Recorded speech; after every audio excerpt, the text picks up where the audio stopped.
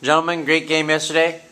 When you guys won your home opener against Finlandia, outscored them 24-2 in the two games. Ruzek, you led the offensive charge yesterday. You went 4 for 7, 4 runs scored, 5 RBIs. You had 3 doubles.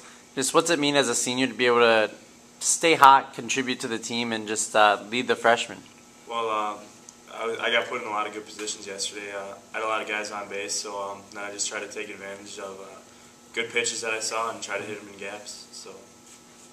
All right, and then Chitwood, you started game 2 yesterday. You went 7 strong innings, 5 hits, 7 strikeouts. You had 1 unearned run.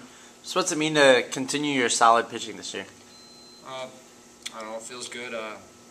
Just put it over the plate and stand behind my defense, and it's good to get a win. All right, and then Loomans, you had the starting game 1 yesterday. You also went all 7 innings, gave up 4 hits. You had 1 unearned run as well. That's my bad.